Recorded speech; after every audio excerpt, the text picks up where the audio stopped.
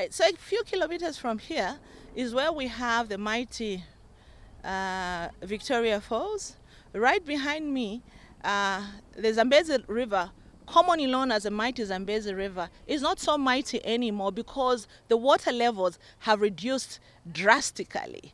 If you look at the gauge over there, it shows that at its best, where I'm standing here, I should be fully submerged by the Zambezi River. So climate change has drastically reduced the water levels and therefore has had implications for water supply, not only for communities here in Livingstone, but the challenges of climate change are there from the source of the Zambezi River in northwestern province all the way to the Zambezi Delta in Mozambique. I should also mention that the impacts of climate change are a result of frequent recurrence of drought.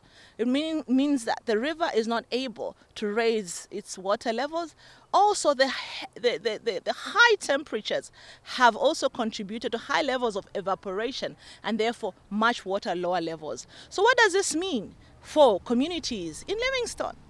It means that they have less water security. From time and time again, they have to live and contend with reduced water supply. It also means that they have to contend with increased human-wildlife conflict, as Livingstone residents have to fight for the same limited amount of water with the wildlife. It doesn't have to be like that if we build more resilient and more stronger water systems in the future. And we need to look back to nature, because nature gives us the best insurance to make sure that we're water secure in the future. What this means is that we need to make sure that we eliminate human activities that are on banks of rivers. It means that we need to protect all the sources of major rivers and basins in Zambia and ensure that this liquid gold is protected so that tomorrow it can facilitate food security, energy security, and also economic security for the growing Zambian population.